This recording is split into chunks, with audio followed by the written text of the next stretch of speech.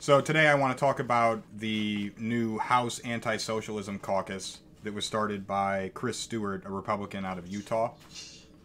This is going to be something of a, I don't know, a trailer or an announcement of a future video that we're going to do on the channel.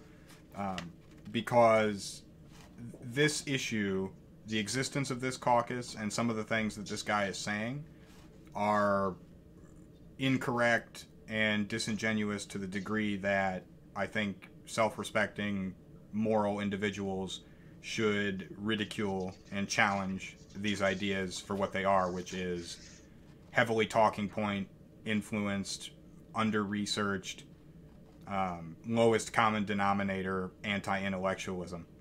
And so I want to read a quote here that's from the article. I'll throw it up on screen as well. So this was, I think, in February. Chris Stewart said, socialism is a folly. Not only is it doomed to fail wherever it rears its head, it leaves a wake of destruction in lives and freedoms lost. So much time has passed from the fall of the Iron Curtain that many have internalized or never experienced socialism's ultimate price. If we fail to recall those dangerous times, the primitive appeal of socialism will advance and infect our institutions. This is wrong on a number of levels.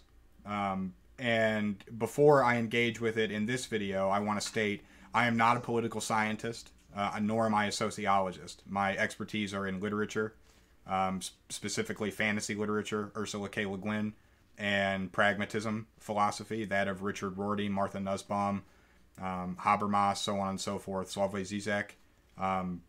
So to some degree, this is new to me. Only in the last couple of years have I begun to read social political theory with any level of seriousness, and so I will be making a follow-up video on this topic that will illustrate these ideas from a more academic perspective. But I do not think that I need to fully credentialize myself in this sense to observe that the ideas that are being presented here are wrong. I.e., I may not know how to build the entire house, but I can definitely tell you that taking a sledgehammer and smashing one of the walls mid-production is not the correct methodology. And so, bearing that in mind, I want to read just a tweet from April 3rd. So the quotation that I read you was from back in February. Now, this is more recent, from April 3rd, because now this committee, this caucus, has been approved. So he says, just received approval from the House for the formation of the Anti-Socialism Caucus. This caucus will defend individual liberty and free markets and highlight the dark history of socialism. So the agenda here has nothing, I don't think, to do with an actual understanding of socialism or the desire to protect the individual freedom of the people. What this has to do with is protecting capitalism and protecting the status quo of power structures, because many of the new lawmakers that have been elected and much of the younger generation's understanding of history and of the necessity for progress dictates policies that lean further and further to the left, because the, what is it called, the Overton window has shifted so far to the right. Having said that, the idea that socialism is an insidious force that will necessarily lead to the collapse of institutions in which it infects is a misdirection, is misinformation, is the citation needed.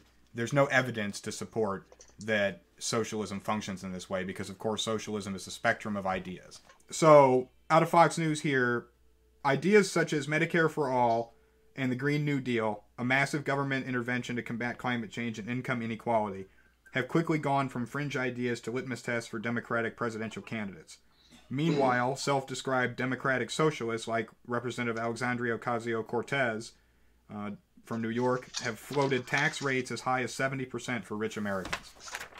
So I want to point out here, I want to highlight the rhetorical move that has taken place in this article, so that even if people only see this video, that you at least know what's being done here. Whether you agree or disagree, I'm going to tell you what the tactical move that has taken place is. So they want you to be afraid of socialism because they want you to think that it's a threat to capitalism, which of course it is, in the sense that capitalism requires, to flourish to the degree that it has, it requires that socialist programs be marginalized. So in that sense, it's accurate. But what follows is the idea that socialist ideas necessarily are incongruous with what we would think as being fair tax laws.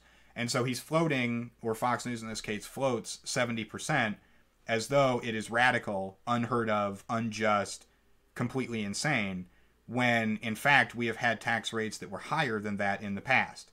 I'm not going to flood the screen with data here. It's out there. This is a matter of public record. So the entire thing is disingenuous. Do you want to jump in and say anything here, Mike? Oh yeah, for sure, definitely. One of the many sources of information that we both have read a lot of stuff. Like, and it's not just, we specialized in fantasy, or I preferred science fiction, but like, not only did I have all the various classes I had to take in college, I'm always reading things online here, there. So we picked up a history book, and this one gave me this thought process where I realized when you see these presidents that come into office and they're making these claims like, oh, I'm going to do this thing, I'm going to make it happen. When they come into office, they have to secure this political support from these big, huge corporations that are controlling our government. And so a lot of times that means they have to give up on some of those promises, because a lot of times those corporate interests are saying, nope, we need the oil from the Middle East. That's what socialism is threatening. Socialism is threatening the ability of those corporations to come to the politicians and say, you can't do that because it hurts us. Because socialism will make it so that the people have more power. I mean, even if my understanding of socialism is wrong, what I'm really getting at is we need to pull that power out of the government, and that's what this caucus is fighting. Yes, without back to the people. Yes, without getting into a discussion of implementation or theory or whatever, the socialism as a concept is merely the idea that the people who work should own the means of production, that the people who actually toil and do labor should be fairly compensated for their work. Yeah. And so that idea alone has spawned a wide spectrum of different political theories. I know a few months ago, me personally, I wasn't following the news. I didn't stay with it. I just got mad. I didn't understand a lot of it sometimes. I've read a lot of things since then. I've pushed myself a lot farther, and I've realized that the politics game isn't just about talking to the people, talking to your constituency. It's about securing the support of other politicians, of businesses, of moving money, because money is power, and the socialism or the power to the people, or however you want to put it, whatever evil it is that this caucus is trying to fight. That's the systems that it threatens, is this whole corrupt money chain that's just flooding into DC from all over the place. And so I think my first thought when I saw this is like, this is McCarthyism. This is that same attitude and style of government that we saw in the 50s, where they formed committees that created laws like anti-sedition that said things like, you can't have communists in government or we'll throw you in prison. Now they just have swapped communism for socialism, and just as it was then, nobody, I think, really has a firm grasp on what those ideas actually mean or what we are actually talking about implementing. I don't care if you label it socialism, communism, Marxianism, or some other ism. We've said it before, I want basic things. I want simple things for all peoples, and they don't want it. They want to fight that status quo. They want to keep it how it is. They like those money structures. They like the power it gives them. And it's threatened because those people, we the people, are standing up and saying, no, this isn't good enough. You're not doing the job that we want the government to do. That was the whole point of American constitutionalism, the revolution, all that. We the people.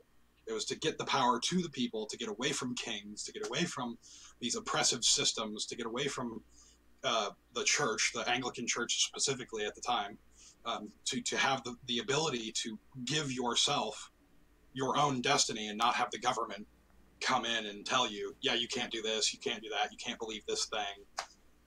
And so I just, as much as she talks about freedom and so forth in her tweet, Yeah, it just I'm not buying it because that's not what freedom is. That's not what I think we need in the modern world is more suffering and oppression, and I think that's what they're after. Absolutely. I agree with everything you said. I think you might have misgendered the owner of the tweet. Wasn't that from the senator, Chris Stewart? I assume that's a man, right? Mm-hmm. I thought the one or am that I wrong? just received approval. No, I don't know. I didn't catch that part of the article. They're both of the things I read, the quotation and the tweet, are both from Chris Stewart. So if we have if we have erred and misgendered you, Chris Stewart, our apologies. So in closing here, what I want to say is look forward to, like I said, another video from us that is going to be more formal. I don't know when I'm going to be able to get that finished because I want to do the due diligence and treat it as I would treat an academic paper and see how that format works for the channel and works for us and our schedules. But suffice it to say, it's not good that this caucus has been approved, and it's not awesome for egalitarianism that there's going to be a machine intentionally disseminating under-researched and inaccurate platitudes about socialism. What people like us, I'm a radical leftist, what I want is health insurance for everyone. I want food for everyone. And I want education for everyone. And I want that to be paid for with the money that is currently being held by rich people, by corporations, and by the military-industrial complex. And I think we should make that happen by all means. That's the basis of my belief structure as it stands now, which is open to continuous self-criticism and the criticism of my peers, as well as the influx of new information from reading various books on a weekly and daily basis and continuing a high level of academic research. And so look forward to that, and don't be fooled by fear-mongering rhetoric. Socialism does not go from here, sir, have a bowl of soup to welcome to the gulag in exactly the way that they are implying.